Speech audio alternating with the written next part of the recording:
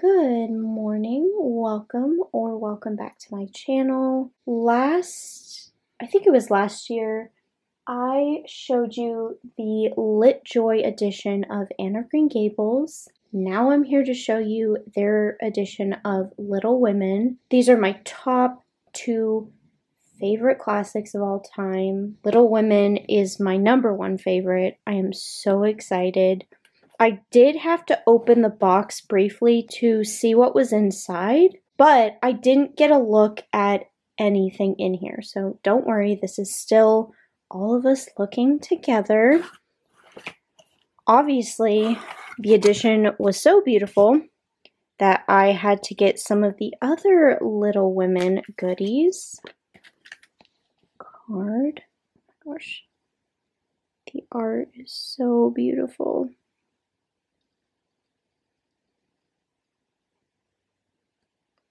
Guessing this is meant to be Joe and Beth.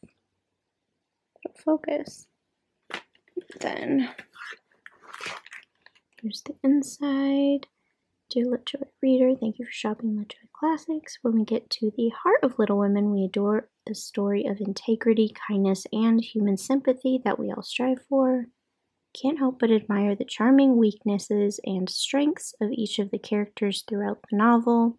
Our goal was to bring to life that very charm through the art and customizations of this special edition. You'll notice the incredible work of artist, I don't want to butcher the name, Olga Baumert on our fully illustrated book cover, 5 full-page illustrations within the book, and custom slipcover. We also added a colorful bookmark ribbon and stained edges for an even more custom collector's book. We hope you take the time to further experience LitJoy Classics. Make sure to check out our romantic collection and keep an eye out for more Whimsy collection sneak peeks. XO, the LitJoy team. I didn't really need another notebook, but I just couldn't resist. Same illustration as the little card, except this has a quote in the sky. I am not afraid of storms, for I am learning how to sail my ship. I love that quote so much. It's got spirals on it. And the back is a continuation of the illustration. Look how pretty that ocean looks.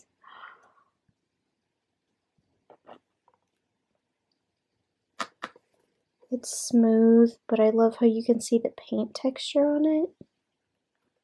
I love that.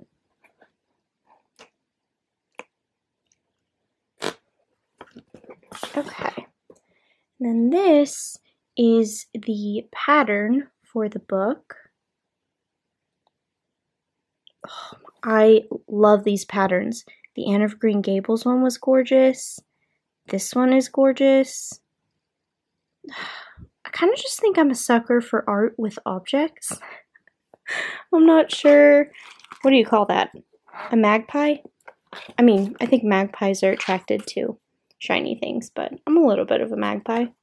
Okay, so most of the notebook is lines, and then there's a couple blank pages. You could use that for writing, or you could use it for sketching if you draw. I don't draw, so I'll probably just use those as a continuation of the writing paper. And then there's a couple of these bullet point pages. Bullet point? Is that what you call it? Like the pages in a bullet journal, basically. You can use these to draw as well, but yeah, I don't do that. I didn't get that skill, so that'll just be for writing. Pencil case or makeup bag, whatever you want to use it for. Oh, it's that same object pattern. How cute is that? It kind of has like a vintage look to it. I can't explain it. Like, The cameras make it look a lot more lighter.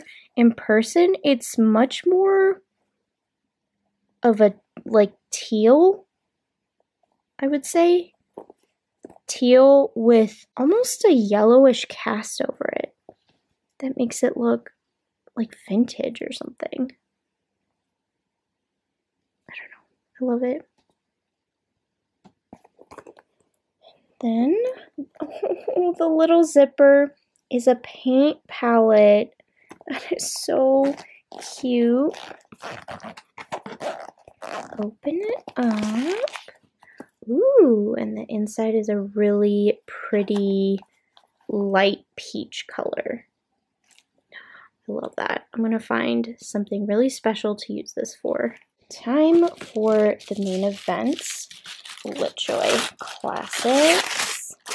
I forgot I added these. So these are like really cute Polaroids that you can use as Polaroids. You can put them on a pin board or you can use them as a bookmark. Got it out so you can see better. Okay, so Luna and Gilderoy. Gilderoy again, and this is Padma Patil. Trelawney. I love her. Gilderoy again, and Gilderoy again. I'm guessing the ghosts are meant to be, let's see if I can focus better. Rowena Ravnclaw, and is it the Grey Lady who's her daughter? And Moaning Myrtle. And the background is inspired by the Ravenclaw common room. I love it so much. That, and then artwork by Sarah Conradson. Hopefully I said that right. This one I didn't remember ordering. I think this actually just came with the book. I don't know. Same artist. It is a Christmas Carol themed, which I love. I was literally just talking about it, so excited.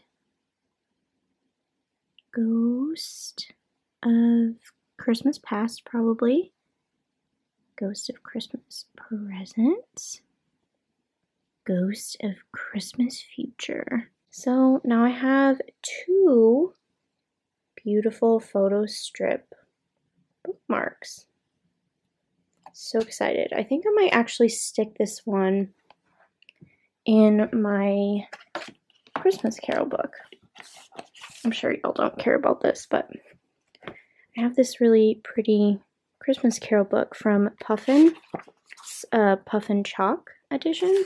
I think I'm going to put the bookmark maybe on this page.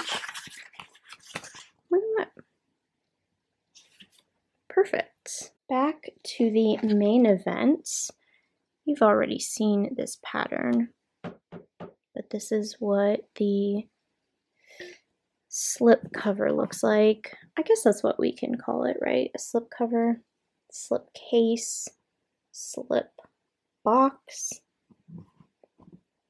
Same here. Okay, the spine is a really pretty brown color, like chocolate brown, with lettering that matches this like teal blue color. It actually reminds me of a Bible I had in the 2000s because I don't know why, but this color combination was so trendy, and I had a Bible with these colors. I wonder if I could find a picture of it. How funny would that be? Okay, cover reveal time. Are you ready? Oh, looks like the living room. Oh, that's not the cover. That's the back, but that's okay. How pretty. Oh, fire. The kittens. Oh, this art is so beautiful.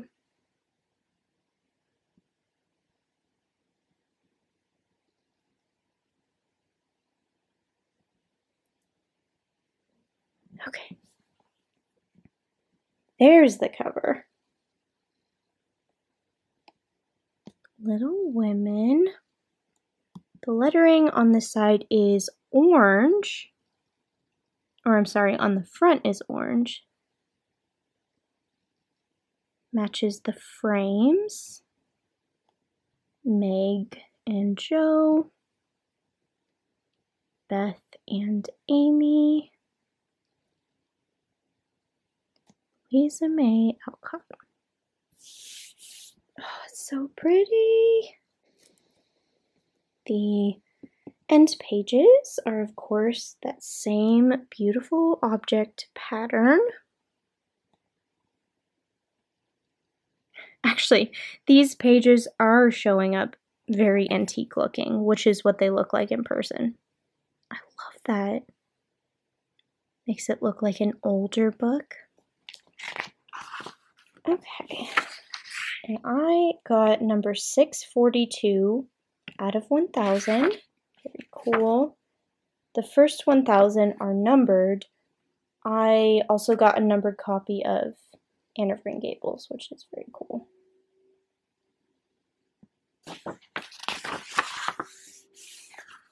Okay, and then on the inside is this information section.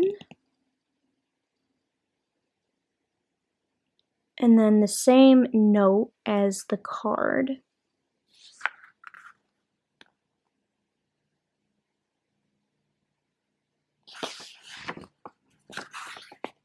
The illustrations are on these pages. And the table of contents.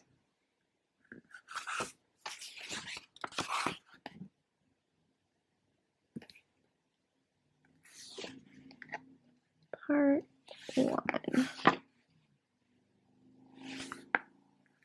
Get down on this level. Try and focus better.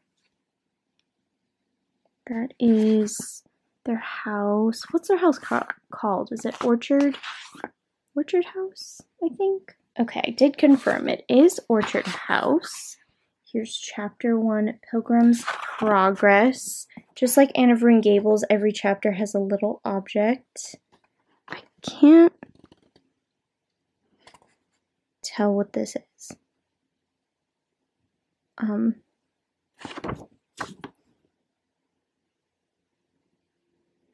mean, it's on here, but what is that? Does anyone know? Is that supposed to be a hat? Like, I have no idea what this thing is. Moving on. Here's the first illustration on page 11. Mrs. March reading them a letter from their father. And it's Christmas time.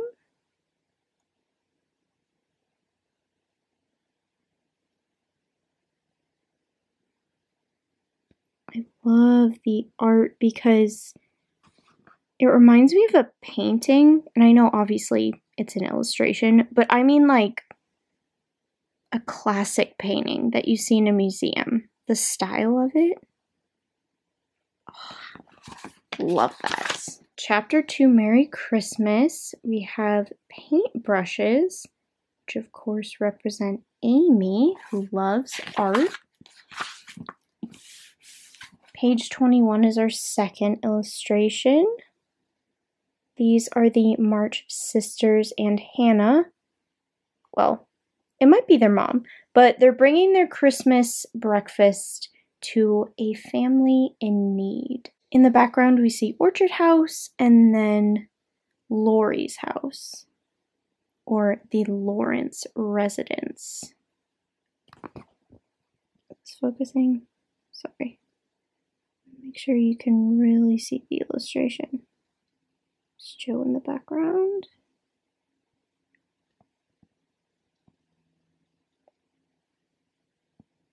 Yeah, I think this might be Marmee, not Hannah. I forgot. I think in the book she comes back to the house and asks them nicely if they'll give their breakfast away. We have a painting on an easel to start chapter 3, The Laurence Boy. Chapter 4, Burdens, Gloves, Meg's gloves probably. Or actually it's a single glove. Yeah. Because she shares with Joe. They each have one nice glove and one stained glove. Chapter 5, Being Neighborly, a hat and a sword, which of course represents their games of dress-up and make-believe. There's Orchard House again for chapter 6. Beth finds the palace beautiful. Chapter 7, Amy's Valley of Humiliation. We have some sheet music representing Beth, who plays the piano. Chapter 8, Joe meets Apollyon. Is that how you say it? Apollyon. And we have an orange. If you don't watch my videos, as I said before, Little Women is my favorite classic, but growing up I never realized that the antique book I was reading was actually an abridged version. So I only read the full version of Little Women for the first time about 2 or 3 years ago, which is so funny to me because it has been my favorite classic for years, and I never knew. Chapter 9, Meg goes to Vanity Fair. Looks like paint. More representation of Amy. Chapter 10, the PC and PO. We have paper, a quill, and ink to represent Joe's writing. And it looks like page 121 has our next illustration. The girls putting on a play.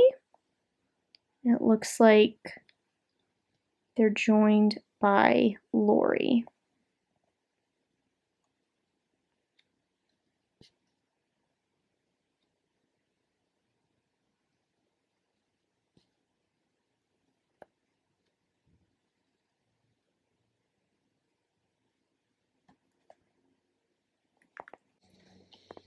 Chapter 11, Experiments. We have a paint palette, once again, for Amy. Chapter 12, Camp Laurence. Pencils. This could represent a lot of things. Drawing, writing. Chapter 13, Castles in the Air. A piano for Beth. Chapter 14, Secrets. What are those? Like tongs for the fire, I think? Chapter 15, A Telegram. Ice skates. Chapter 16, Letters. And we are back to this thing. And I really, is it supposed to be a turban with a feather? Is it a nest? What is that? I don't even know. No, I don't see anything on the back that looks anything like it. Like a basket of something? I really don't know what that is. I think that's the only thing I don't like because I can't tell what it is. Okay, and I think that means that the symbols are now going to repeat. Yep, because there's the paintbrushes again. So we're now going to look for the next illustration. Real quick, I'll show you that the ribbon in this book is a light pink. Baby pink, which goes beautifully with the teal color.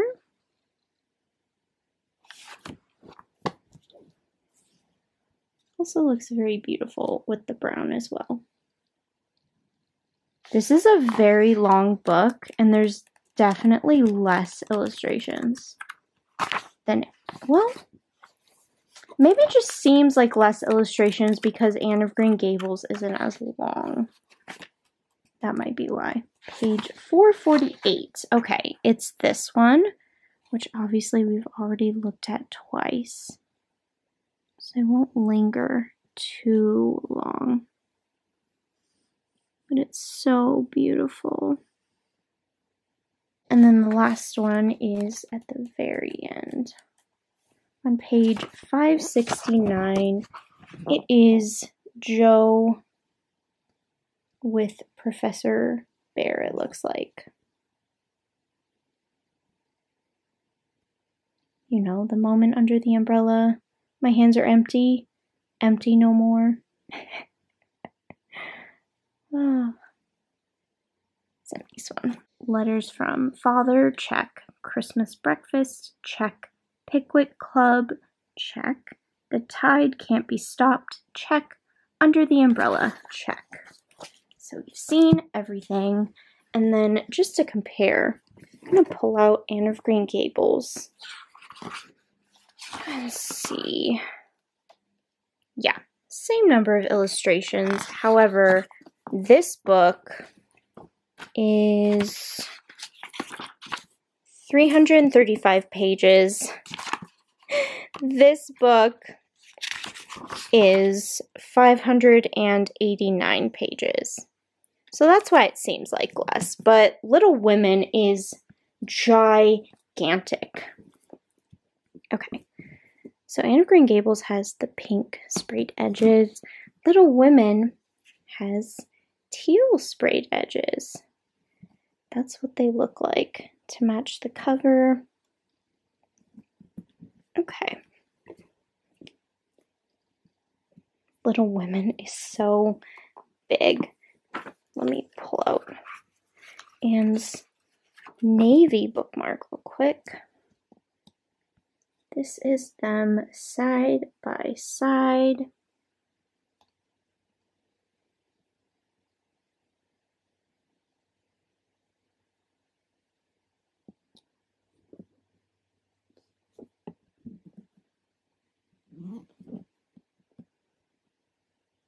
Back.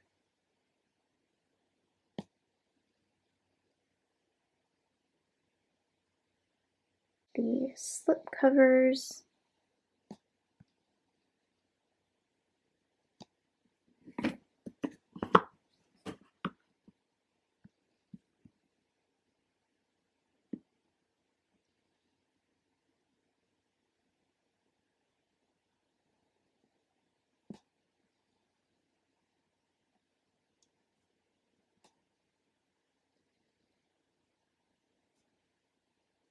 My shelves are getting redone, but just to show you what they look like side by side. Here's a look at the spines. Standing up. Oh my gosh. Please ignore the dust. I'm so sorry. It is so dusty where I live. It's so hard to keep up with. I don't know what I was thinking when I got white shelves. I really don't. Oh, that's so gross. I am so sorry. And just to show you, this is the antique version I grew up reading. A Golden Picture classic. I got this at a used bookstore attached to the library across from my very first dance school.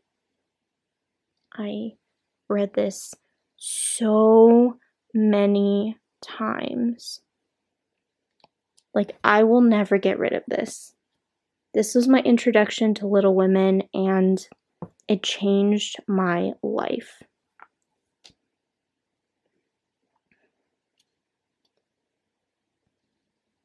I know this isn't what you're here for, but I figured it was a beautiful thing to show, since Little Women is my absolute favorite. The pages are yellow and so fragile. Contents. See, look how short this is. Guys, I thought I was reading the entire book. I really did. And then copyright 1956. How crazy is that?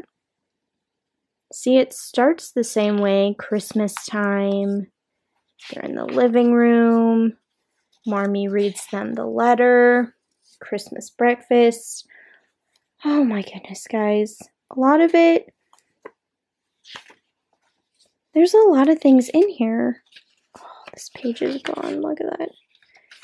Oh, I just love it so much, though. I don't read it anymore because I don't want to rip it anymore.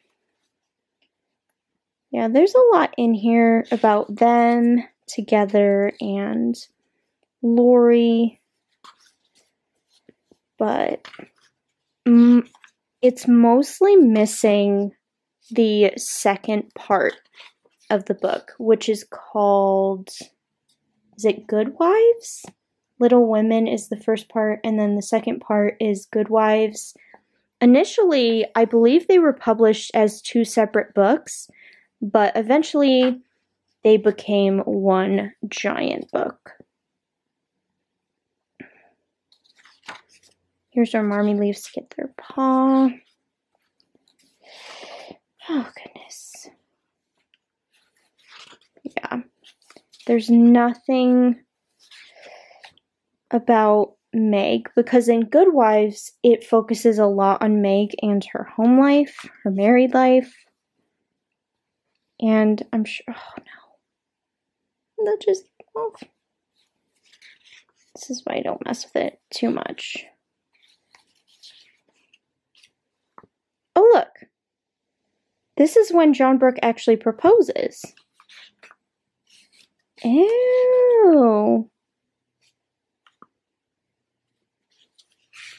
This is interesting. Okay, there's Meg getting married. This talks about her having babies. Okay, so this last chapter, how it all turned out, is a really quick version of the second book. Yeah. So it just wraps everything up in a very fast-paced manner. But, I mean, I still got the gist of the story, okay? And now I've read the whole thing. Still my favorite classic. Still 5 stars. That is it for this LitJoy haul video. If I can, I will provide links so you can buy your own copy of Little Women. The notebook and the pencil case I will also link if they're still available. Anne of Green Gables might also still be available. If you buy something because of my video, I would really appreciate if you would put in the notes section, Lauren Michele from YouTube sent me. If you enjoyed this video, please give it a thumbs up. Don't forget to hit that red button down below to subscribe and become a member of my YouTube family. Also, click the bell to turn on your notifications. Click the link below to become a patron and financially support future content. There are 10 tiers to choose from, something for every budget. My comment section is always open and video suggestions from you are always welcome. I will see you in my next video. Bye!